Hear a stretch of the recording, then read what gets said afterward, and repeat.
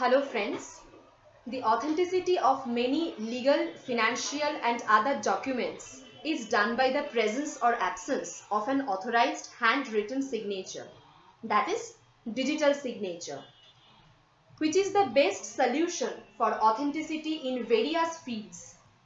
A digital signature is nothing but an attachment to any piece of electronic information which represents the content of the document and the identity of the owner of that document uniquely.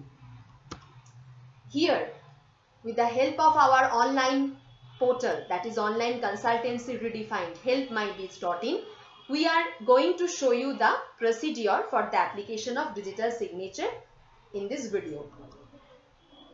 So these are the documentations part which is required for the ROC and income tax purpose digital signature filled up. So here are the particulars in the left hand side, and in the right hand side these are the data field in the blue color box which applicant have to be filled.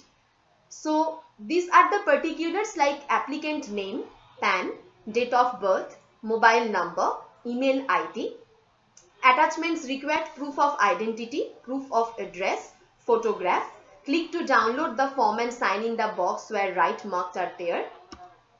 So these are the documents, and there are some instructions while submitting the digital signature, like kindly take a printout of above mentioned form and affix the photograph, cross sign on the affixed photograph and in space marked with tick with blue link only, signed by the applicant for whom the DSC is applied, send as the blank form at below address after affixing photo and signature. Address will be helpmybiz.in, 5 Raja Subodh Mallik Square Road, 2nd floor, Kolkata 13. You can also get in touch with us regarding any issue or any inquiry of this, 9330360360. You can also submit your inquiry in our email address, that is info@helpmybiz.in. So address proof in case of Aadhaar card, voter ID card, driving license or registration certificate, you can also submit. In the passport, there will be telephone bill not older than 3 months, gas connection bill, electricity bill, bank statement signed by the bank. This all documents will be required, that is not older than 3 months. GST registration certificate, that is GSTN number. Property tax or corporation or municipal corporation receipt. As an identity proof, PAN card of applicant, that is mandatory. Driving license. Post office ID card, bank account, passbook containing the photograph attested by the concerned bank official. Photo ID, any proof photo ID issued by government having sign of the individual. So that were all the data which are required for the digital signature for individual purpose, and these are the data which are required for sales tax purpose.